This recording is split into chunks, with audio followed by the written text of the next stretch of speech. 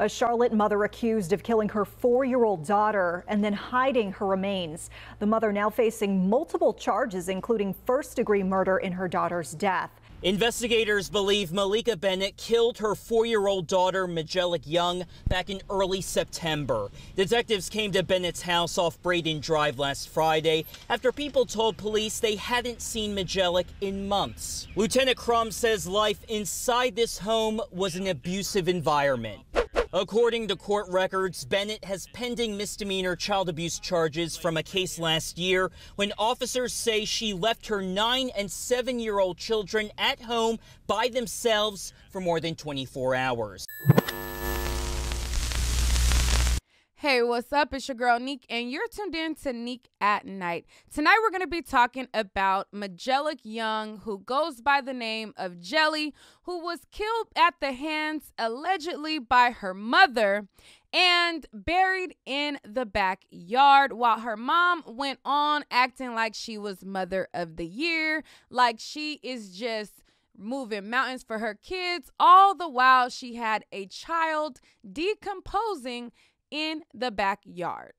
Now, I'm going to get into the details of this story, but before I do that, I want you guys to know, if this is your first time here, my name is Nique, and over here we are the Night Owls, okay? We talk about a various amount of topics, from serious to gossip and all in between. With that being said, now let's jump into this video and talk about this crazy story that has been trending on Facebook about this woman who basically killed her daughter. Not only that, but buried her child in her yard, in the residence that she lived at, okay? And then had the audacity to take to social media and act like she was the world's best mom. She's posting posts about how, you know, she's the most dedicated mom and she'll do anything for her children. She's posting selfies on the gram, flicking it up like all things is good in Hollywood. And it is just crazy to me, and it's upsetting me and my homegirls how you could just off your child and act like everything is peachy clean. On May 17th, just recently, like days before they discovered the remains of the child, she is in her front yard, her daughter in the backyard decomposing, and she want to tell Facebook that she is sweet like candy? Like, what? Baby girl, what is going on? Like, sweet like candy and tastes like fruit? Can I love on you? Like, you should have been loving on your child and then got the nerve to be pregnant again. I mean, she must have knew jail was coming or something, because she even reposted a post on her thing 6 days ago talking about, I'm about to walk into one of the best chapters of my life and I'm so ready for it. I mean, she must have been ready for jail and knowing that she needed to sit her butt down and start her healing process. But going even further back from that, in January, this heifer had the audacity to put up a post and proclaim like she is Mama of the Year. So in January, she posted up a post that says, having a baby is literally like wearing your heart outside of your body.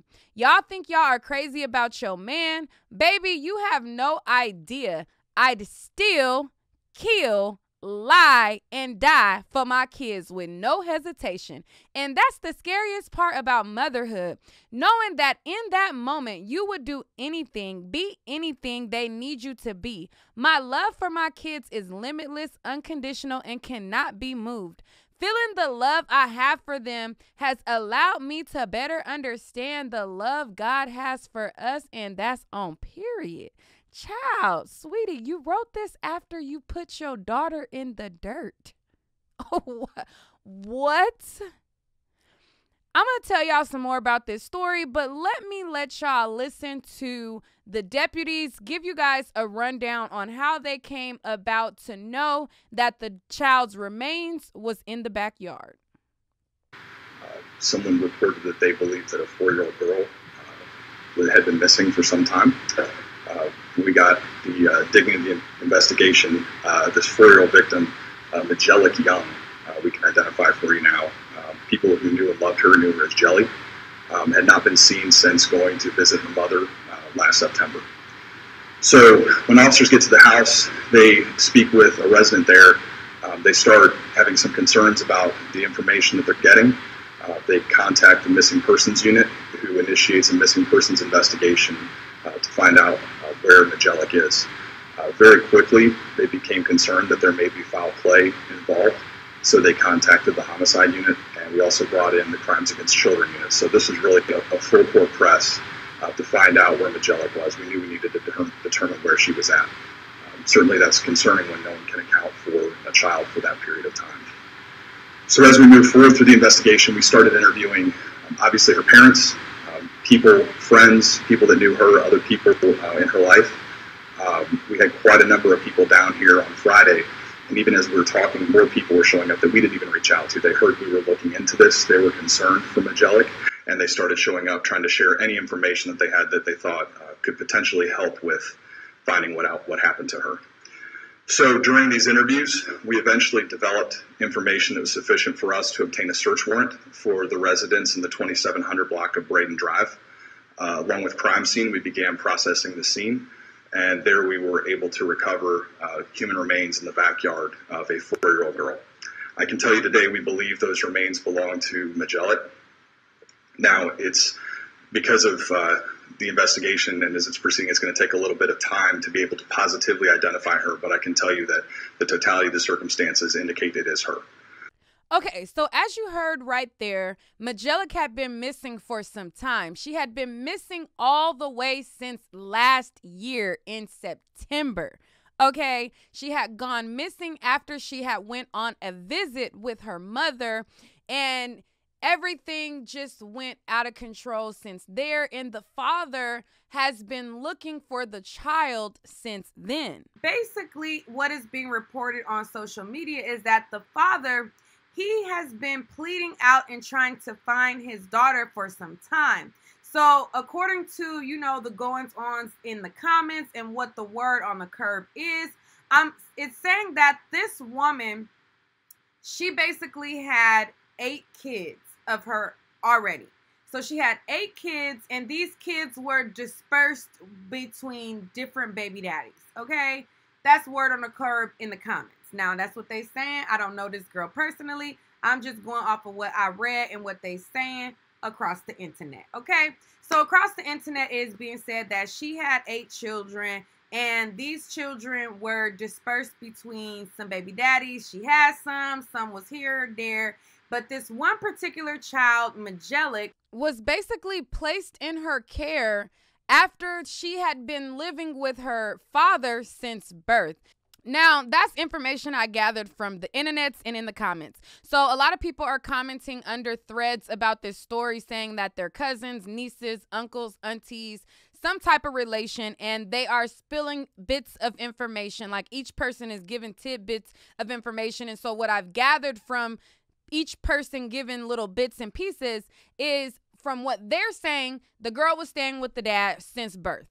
And somehow, I guess she went to visit the mom, and the mom didn't return her back to the daddy, from the comments. And because the dad didn't have an official court order, she was the biological mother, so the police officers couldn't make her hand the child over without a court order. That's what the internet's in the comments is saying. I don't know these people from a can of paint, and I have not talked to anybody who is directly verified, to be a reliable source to corroborate. I'm just collecting the tidbits that I've been able to read and just give y'all a basic what they saying across town. Word on the curb type of thing. And so the mom, I guess, didn't return the child. The father has since then been pleading to find out the whereabouts of his child since October, but not being able to get anything done about it. So on October of last year, the father took to his social media and he said, "If anyone seen my baby, Jelly, anywhere. Please, please, please call me, please. I haven't seen her since her birthday. She's with her mama, but family, y'all know she don't even know her mama. And this MFer took my baby girl, won't let her talk to me. I don't know if she's safe or what. A nigga can't even sleep. Y'all, if you know me, then you know how this ish get when I lose it. So this is what the father had posted back in October 20th of last year, pleading out, trying to find his child.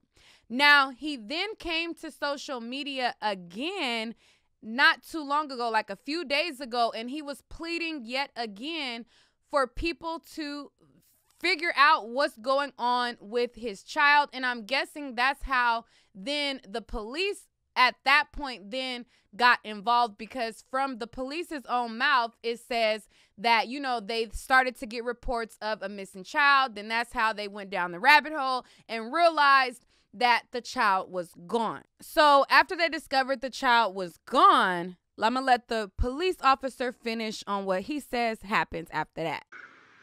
Later in the evening, we charged Majellic's mother, Malika Bennett, with murder, child abuse inflicting serious injury, as well as concealment of a death.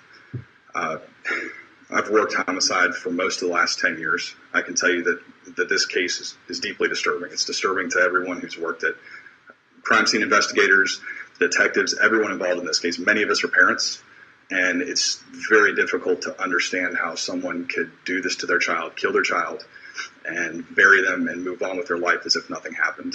I mean, it's really, truly shocked everyone to their core that's had any involvement in this case.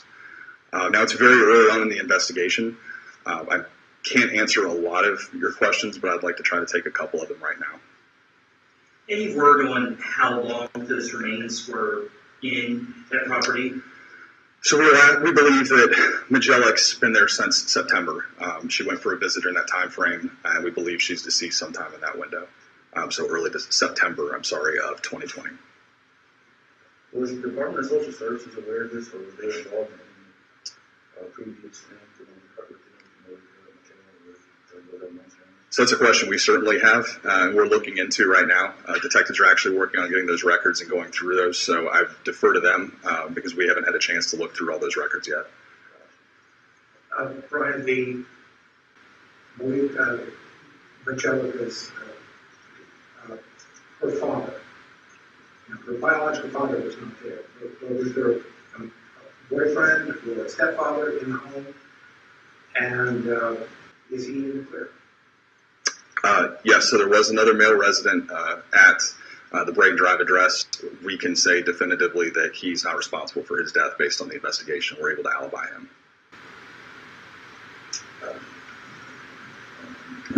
And there's rumors that Majellic was kind of kept in like a dog kennel, or the conditions of her living situation was very poor. Could you say anything about that? You know, I don't want to get into details yet because we're still interviewing other people, so we can't share all the details. What I can tell you is we've charged mom with child abuse inflicting serious injury. It was an abusive environment and ultimately resulted in her death. Are you able to determine how she was killed? That's something we're still waiting on the medical examiner's office to share with us. Obviously, we have information from interviews that are leading us in a particular direction, but the medical examiner's office can hopefully provide us with some information of scientific certainty as to what happened. But that's still pending right now. Okay, so as you see that was a deputy basically explaining how they came to know of Majellic's disappearance and how they came to get a warrant, how they got suspicious answers from the residents, and they were like, yo, this sounds kind of weird. Got a warrant, was able to dig up remains of what appeared to be a missing 4-year-old girl, and how they said that, you know, the child had been missing since September after she had came on a visit with the mom. Now, again, like I said, word on the curb is she was primarily living with the father, and she had just got to the mom.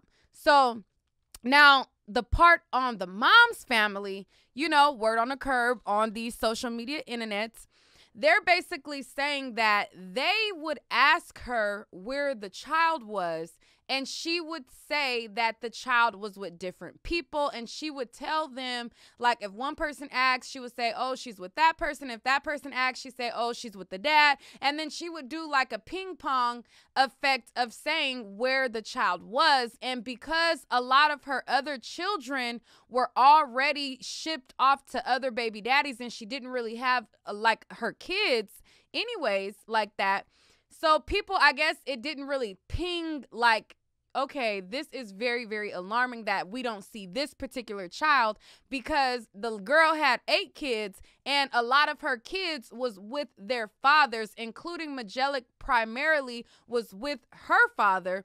And so, you know, people just, I guess they thought it was odd, but they didn't really look or dig too deep into it because she ain't had her other kids anyways.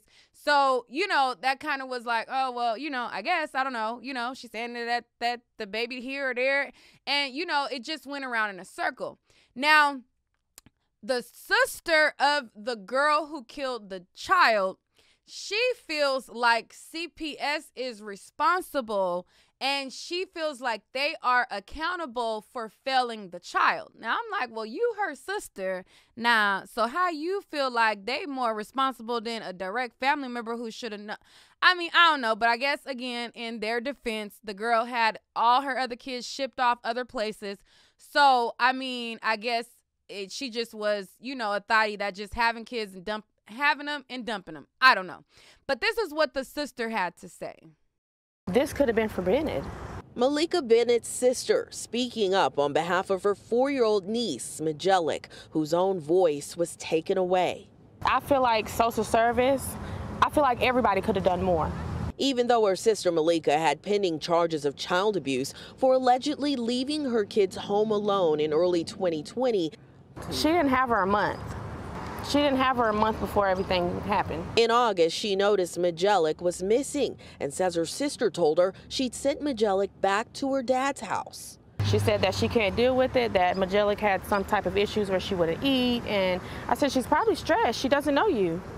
She's in a whole new environment, a 4-year-old. But Friday, police found her bones in the backyard of her mother's house. Warrants I found today say her own mother abused her, leaving her with black eyes, bruises, and swelling.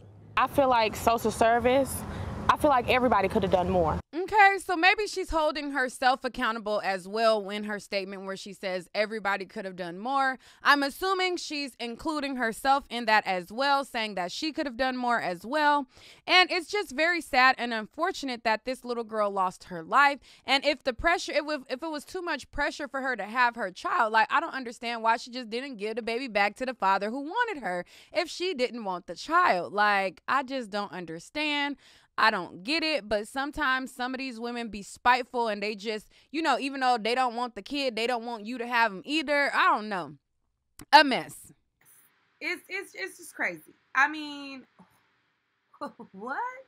Y'all let me know what y'all think about this story. My condolences to anybody mourning the loss of Majelic, her family, her loved ones on both sides of the fence. Everybody was sent in different directions on her whereabouts, and now they finally know what happened to her and that she is no longer here. So my condolences to the father who lost his daughter and the family members and friends who lost a loved one, to a woman who couldn't, I don't even know why she did it. I don't even know. I was going to say couldn't handle the pressure, but like, if you can't handle the pressure, then give the baby back. And then for her to be pregnant right now with a new baby in her stomach right now, it's like, you didn't, child. I don't know. I don't have the words. But if you guys have not visited my website as of yet, definitely go to my website, www.niqueatnite.com, spelled exactly like my channel, to see if there are some goodies that you might like available for purchase, okay? And you can get some money off. I will give you a secret amount off by using the code NITEOWL, NITEOWL. Will save you some coins on your next purchase of my website, okay? And that's on period poo. See you guys in the comments. Peace.